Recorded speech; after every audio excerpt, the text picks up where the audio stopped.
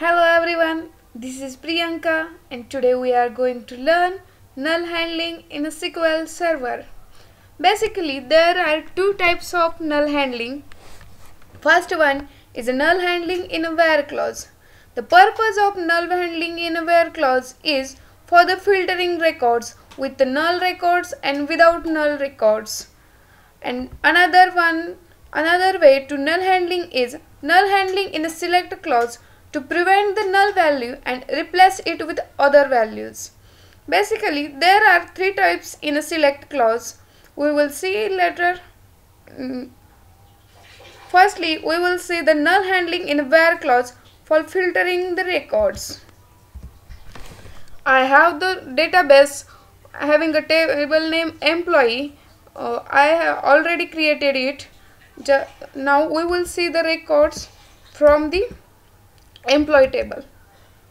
Select all from employee.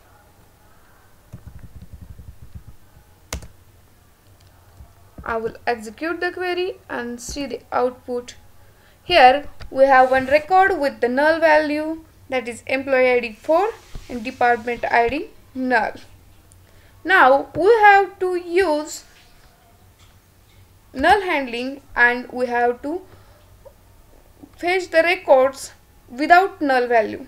For that, firstly we will use the where condition, and in that we have to find the records without null value. For that, we will put the condition where DEP ID is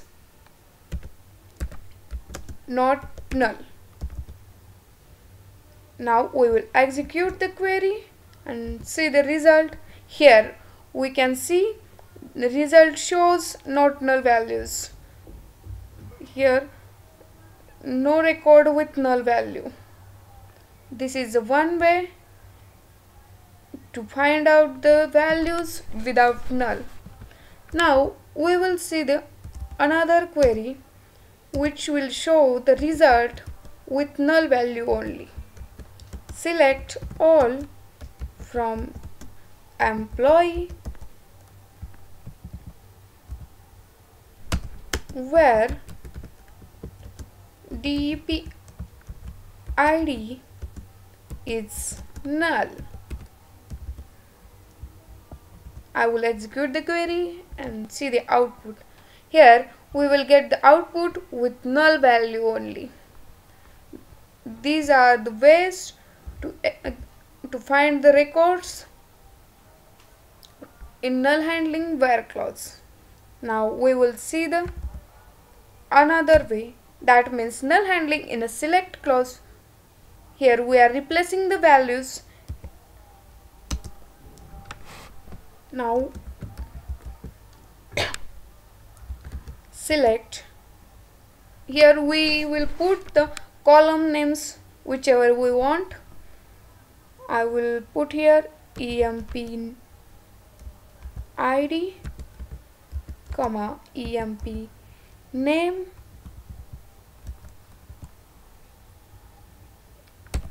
EMP underscore name, comma DEP ID.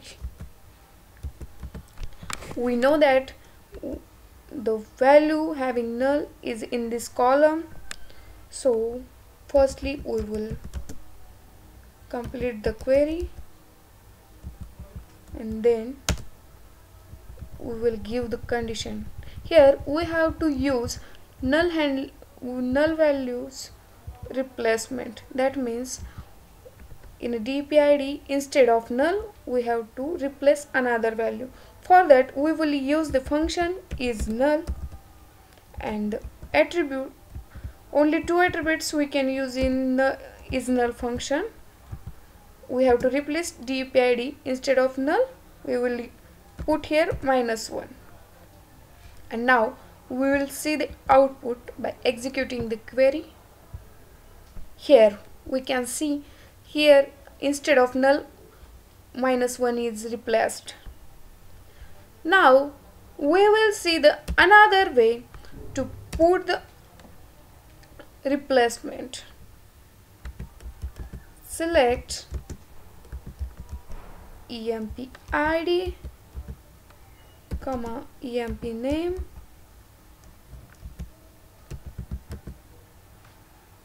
comma dep id from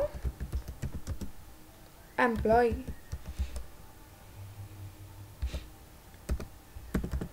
Here, instead of is null, we are going to use the function call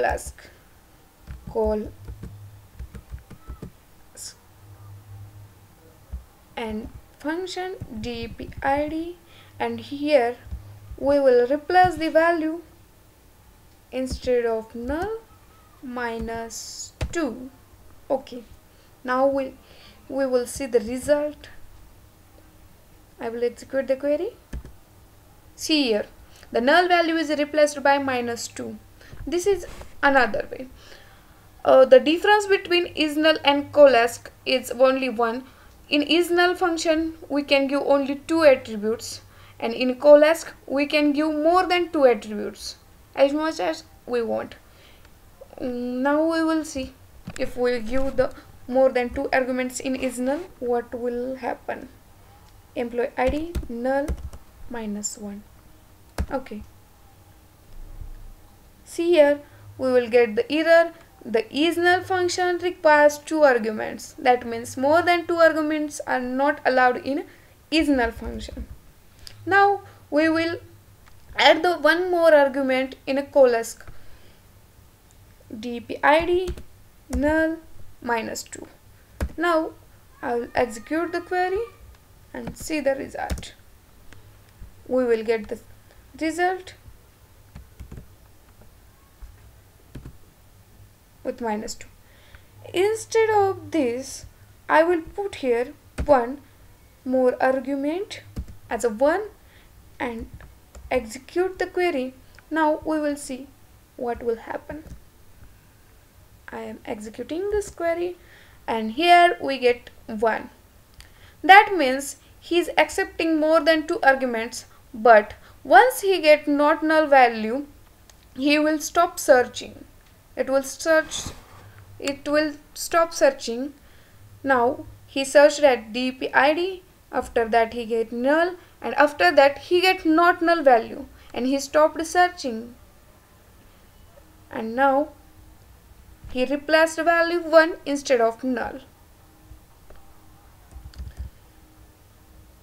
Now we will see third type. In third type, we are using case when.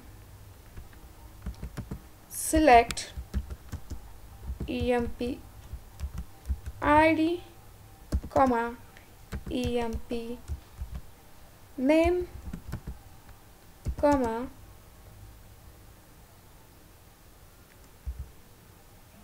from employee, and here we have to use case when. Case when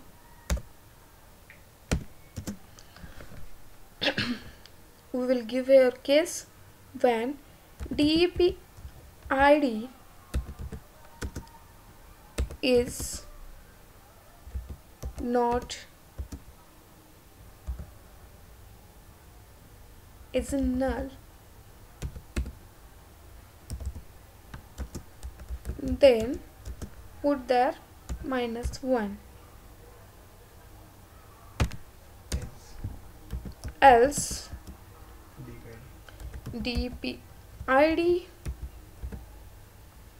Okay, and we will end this here.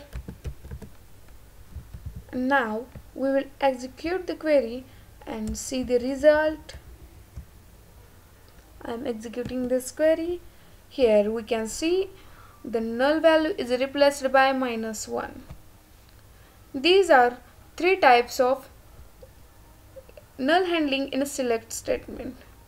Now we will stop here and that's all for now. Please see my next video. Now we will stop here and please see my next video with new content. Thank you. Bye bye. Bye bye.